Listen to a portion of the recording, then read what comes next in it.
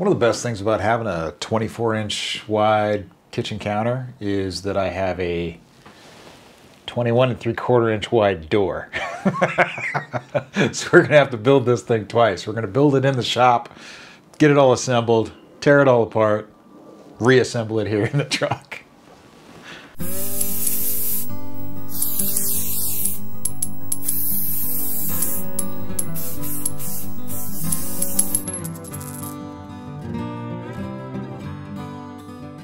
Hey guys, welcome back to OverLand. My name is Chad, and today we're going to be continuing our march towards the front of the truck. Last interior episode, we got our bench seat portions installed mostly. And today we're going to be working on the kitchen counter area and the sink and all that stuff. So what we've got to do is we have to turn this horrible drawing into some 80/20 aluminum with a sink in it. So let's get started on that, shall we?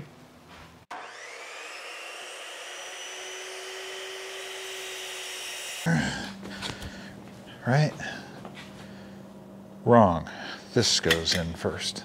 Dang it.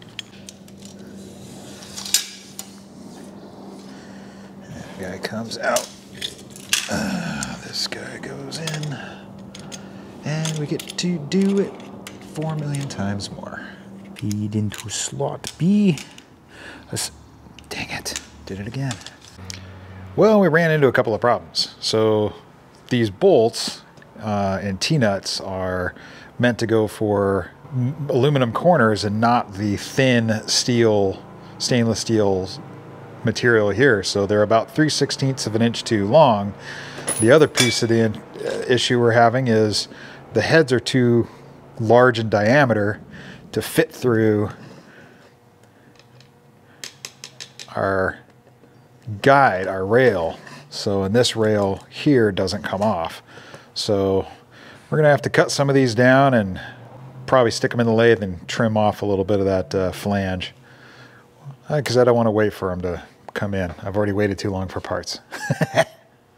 So the fasteners that these things use are 1/4 20 thread, able to be torqued to about 8 foot-pounds, which is what, 95 inch-pounds. So I'm going to stick a little fastener in here, and we're going to see how many inch-pounds we can go up before we strip the thing off. So there's 25, there's 50, 75 is still good. All right, good. So we can get to 95 inch-pounds. Now let's see if we can get this thing open up. Nope. Good Lord. Let's just do the little 1/4 inch breaker bar. So cute. See if we snap this guy off. Oh yeah, there we go. All right, now let's see what kind of damage this thing does. I'm gonna blue Loctite the snot out of it and torque everything to 95 inch-pounds. Okay, hamstrings are gonna explode by the time this is done.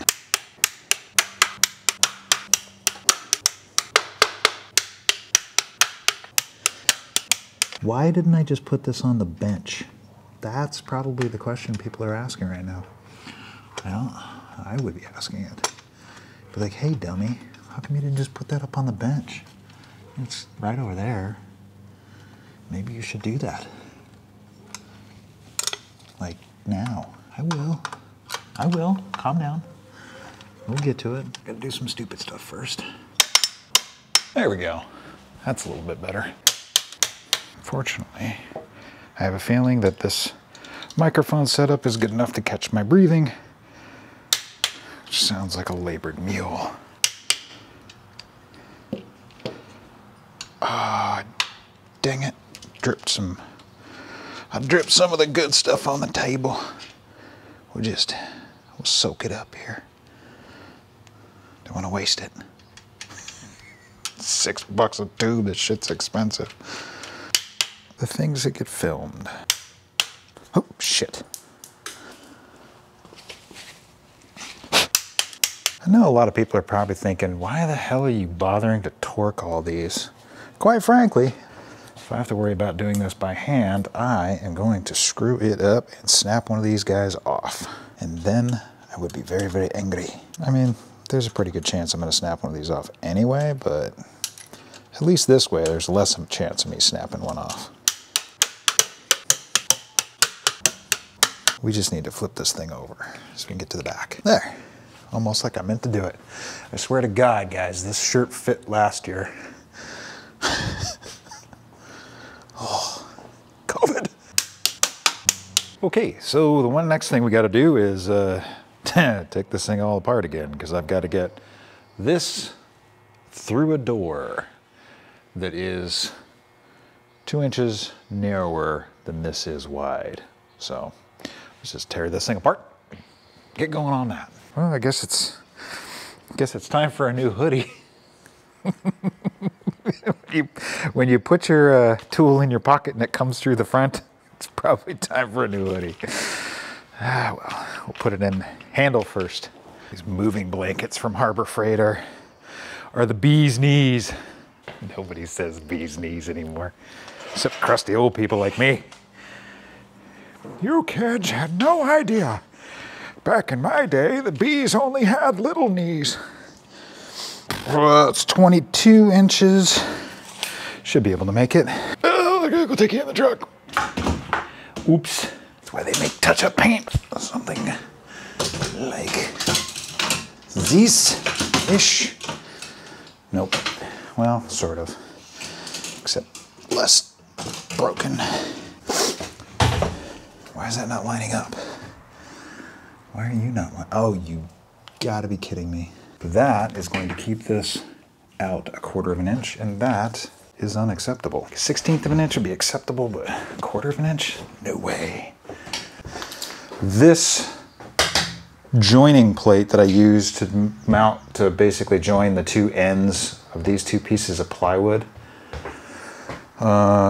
is in my way, and with the screw depth of the screw head and the depth of that plate, it's pushing this out 1/4 of an inch, which is unacceptable to me. So I'm going to remove it. The thing that sucks the most is I machined these pieces to match that. So now there's going to be a little tiny gap in there. Actually, I could take this one off and just replace it with one that's not notched. Why? Why would you do that? It's a whole lot of extra work for nothing.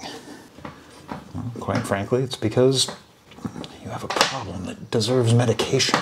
I mean, come on. I just spent a month doing nothing on the truck because I was fretting over shrinking the bathroom stall by 2 inches so that I could have an even 17, 17, 17 on the drawer width on this cabinet. But that reduces my air gap behind the refrigerator before it hits the batteries to 1 inch. Granted, it's 2 inches because you've got 1 inch of 80/20 structure that's holding the battery in, and then 1 inch of actual air gap. It's not enough of a problem. That will give us, you know, a few more inches of living space. Okay, yeah, that's gonna be much better. Yeah, it's still plenty of room to poop. Okay, so if I'm here washing dishes, and that cabinet is gonna come down 19 inches, so it'll be here. If I lean over, put my hands in the bottom of the sink, put my brain bucket about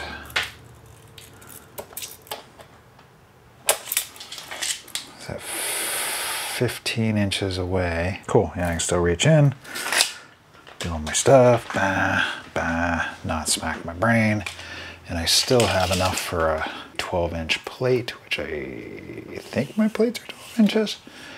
Can't remember. Crap, I'm gonna have to measure those plates. Okay, let's, what the hell, let's just build it.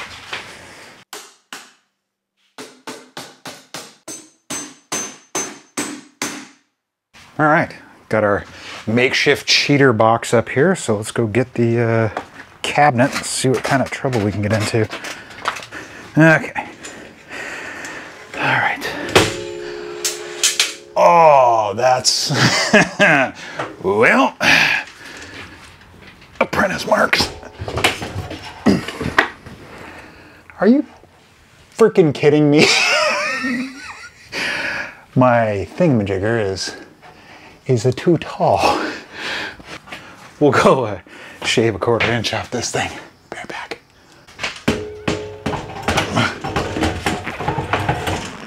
Well, that's not actually going anywhere. Okay. Perfect. I like that. Of course. Perfect. That screw is right in my way. Okay. Cool. So I got 1, 2, 3, 4, 5, 6, 7 wall mount spots that'll go into steel. So we're good there. Every once in a while something comes out, right? All right, we're running out of battery. So we have our temporary corners in. We have some more on order, but those are still waiting. We've got to make some doors. We've got some back panels to do. We've got insert pieces that basically just sit on top of this HPDA plastic starboard. And then we got to wire in the electrical, but we've got to cut some recesses in the panel that goes on top.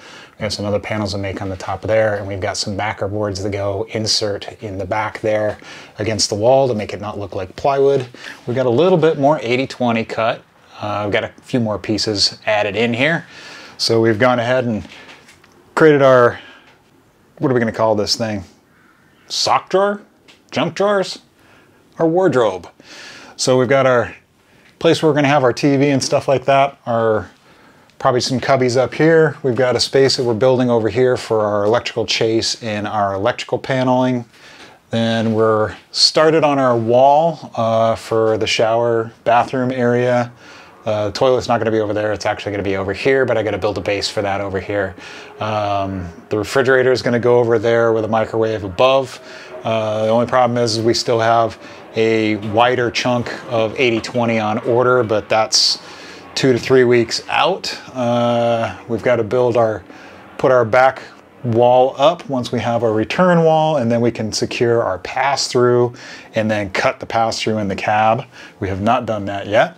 We have the piece of plywood pulled off because we're going to do a different backsplash for this thing because we ended up going with a thicker countertop. We got our kitchenette put in. We still have to build the framing for that, or for the, what do you call it? The bottoms and stuff, but we got to wait until we plumb all of our water and electrical through there. We've got to mount our water tanks. We have one over here and one over there. That will slide forward. So we'll have dual 47-gallon water tanks. We've got to raise our little step platform. We're going to raise that up just a little bit so that we can get our water pump underneath there and mount our accumulator tank on the back of that and get over into our calcifier, which we need to blow some holes through the floor and plumb in our hydronic heating system. We're going to be taking these rails down. I ran out of space because we ended up adding 4 inches in overall height to the truck. And when I did that, now my bed doesn't go all the way up. I did think of that, but I didn't think it was going to be much of a problem. But the bed height would end up being, the bottom of the bed raised would end up being about here, which I want it to be here. So I've got new custom track actuators on order, which the track actuator is going to be able to get rid of that guide rail there. So I'll just replace that with a solid piece of aluminum coming down just to kind of pretty it up, because I'm not going to go ahead and drill and tap all the holes, because I've got some bigger holes in there for the guide that's already there. So yeah, but anyway, that's where we are so far. So if you like this video, give it a thumbs up. If you're new here, I'd love to have you as a subscriber. Click that subscribe button down below, and we'll catch you in the next one.